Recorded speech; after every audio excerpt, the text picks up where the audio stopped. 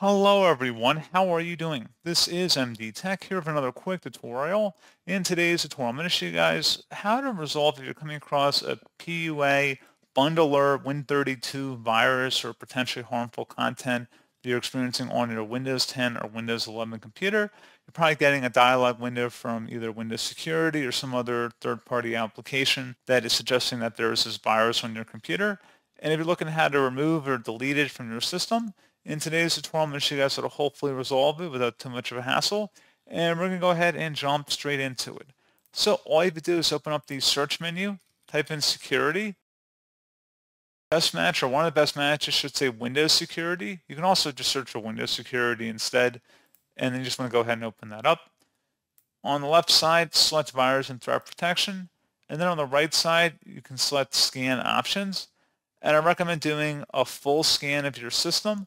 For time's sake, I'm going to select the quick scan option, but in your case, I'd recommend running a full system scan, and then select the Scan Now button.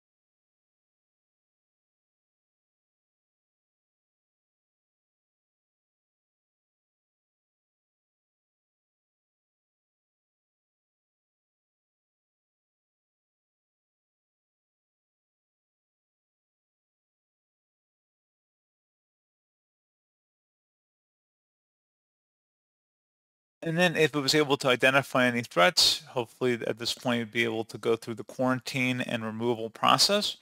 And that's pretty much it. You may want to explore doing a system restore as well. And if there are any other third-party antivirus software like Malwarebytes or other, real-time scanners, you might want to consider running other scans if you have software on your computer.